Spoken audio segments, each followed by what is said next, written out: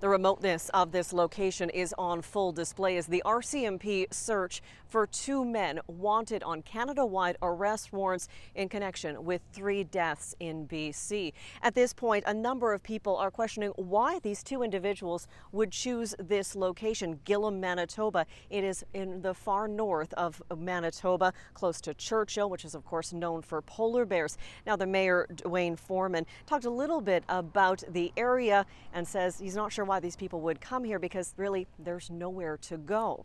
PR 280 is a 297-kilometer gravel road stretching from Thompson to Gillam.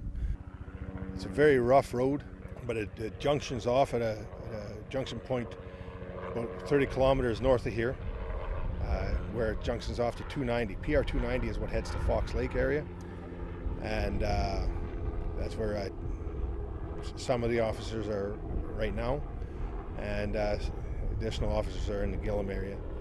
Now, we did have a chance to drive around the community and we saw a number of children on bikes, people out in their yards enjoying the evening. So there is a mix in the community. Some people obviously upset, hesitant about their safety, but still trying to continue on with regular life. I know that some people are scared. I mean, something like this has never happened. So a lot of people are kind of worried, keeping their doors locked, like normal safety measures.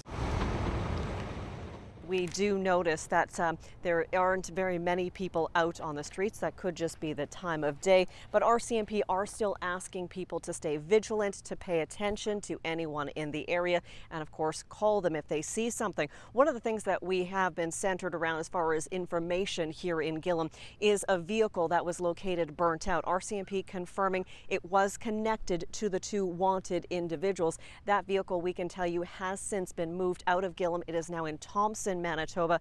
RCMP are dealing with that right now. At this point, the investigation, the search is ongoing for these two individuals who have made their way somehow from BC to northern Manitoba. Crystal Goomansingh, Global News, Gillam, Manitoba.